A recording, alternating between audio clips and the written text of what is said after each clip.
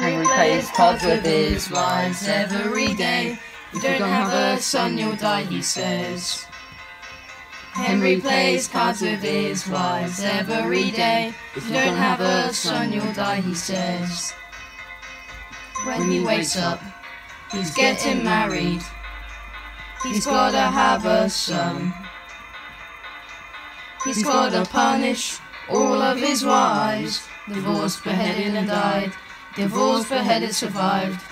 Henry plays cards with his wives every day. If you don't have a son, you'll die, he says. Henry plays cards with his wives every day. If you don't have a son, you'll die, he says. Catherine first, from Aragon. She didn't have a son, and so he gave her a divorce. It broke her heart, of course. Henry plays cards with his wives every day. If you don't have a son, you'll die, he says. And Anne Boleyn, she was full of sin. She was a dirty cheat. So Henry went and chopped off her head. Some blood came out, then she dropped dead. Henry plays cards with his wives every day. If you don't have a son, you'll die, he says. Next came the best, though she was put to rest when she was in childbirth. But Henry asked to be buried next to her, 'cause she had poor little Eddie.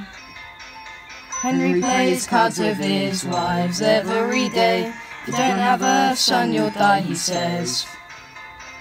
Now Anne of Cleves, when she was crowned queen, she was half Henry's age.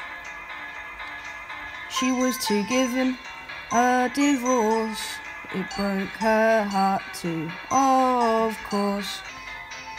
Henry plays cards with his wives every day. If you don't have a son, you'll die, he says. Now Catherine Howard, known as a coward, she was done for cheating. But her new choice was kinda dumb, 'cause her new man wiped Henry's bum. Henry plays cards with his wives every day. If you don't have a son, you'll die, he says. Finally Mrs. Parr, and she was left scarred when Henry died before her. But she actually shed a tear when she lived her final year.